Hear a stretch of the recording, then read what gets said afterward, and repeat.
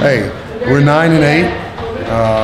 You know, we'll see how it goes. I haven't lost any faith.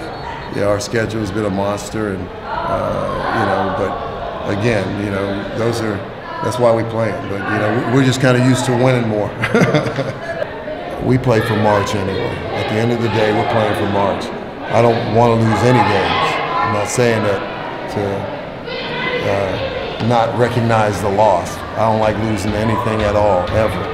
But at the end of the day, this is a game, and it's not the state championship, and that's still a game that we have and an opportunity that we have, and games like this are going to make us better for it. That's what I was going to ask. Such a tough slate for you guys. How difficult has it been? It's been hard. When you're young as we are, Scott and London and Chris and really, if you think about it, Chris and Scott last year split time. Yeah. So they didn't really they played varsity, but they didn't have a whole lot of varsity experience.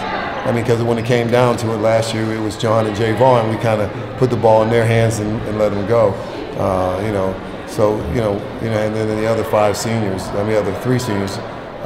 So that group of 5 seniors, they were kind of hard to replace. Those are guys who've been in the program for 4 years. So, but at the end of the day, they got this one. I guess I can take solace in that 17 years, they've only beat me 3 times.